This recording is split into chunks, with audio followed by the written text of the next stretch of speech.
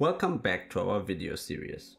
In the previous episode, we looked into GemPy's 3D visualization capabilities, leveraging PyVista to create interactive 3D plots of our geological model.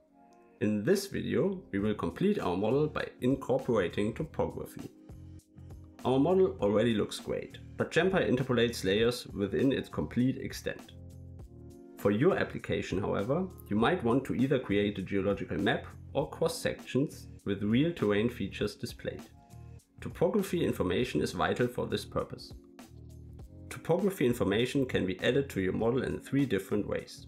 First, you can load a digital elevation model as a TIFF file using gp.setTopography from file. Alternatively, you can pass a NumPy array with the x, y and z coordinates of your topography using gp.setTopography from array. In our case, since this is a purely synthetic example and we don't have actual topography data, we will use the third option, generating a random topography. Especially in these synthetic examples or in the context of education, this is an attractive option. Here, the dz argument defines the range of possible z coordinates. Fractional dimension controls the roughness of the terrain, and topography resolution determines the resolution of the topography grid.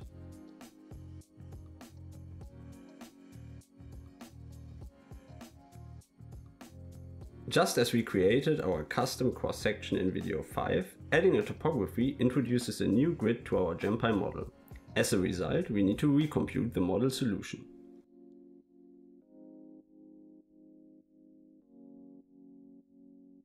Once the computation is complete, we can use the 2D visualization feature to plot a cross-section. By setting the showTopography argument to true, the model will be displayed with topography. Additionally, a geological map can be visualized just like custom cross-sections by passing topography as the name of the custom section. For further processing, we suggest looking into Rasterio to export the map as georeferenced TIFF, or use GIS software like QGIS directly to create attractive complex maps. To add a bit more of complexity in here, Hillshade is activated by default in the plot2D function, but can be deactivated.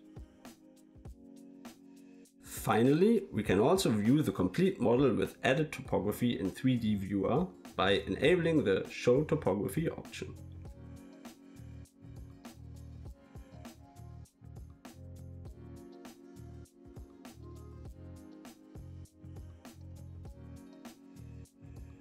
And that's it for the first part of our GemPy tutorial video series.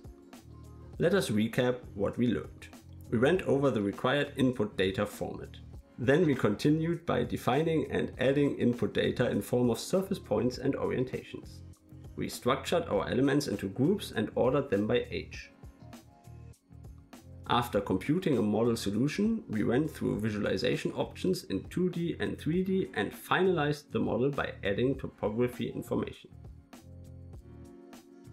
We hope you found this first tutorial series helpful. If so, leave a like on this video or maybe even stop by GitHub and grant GemPy a star rating. Are there any topics you would like us to cover? Make sure to leave a comment. By subscribing, you make sure to miss no informative GemPy videos in the future.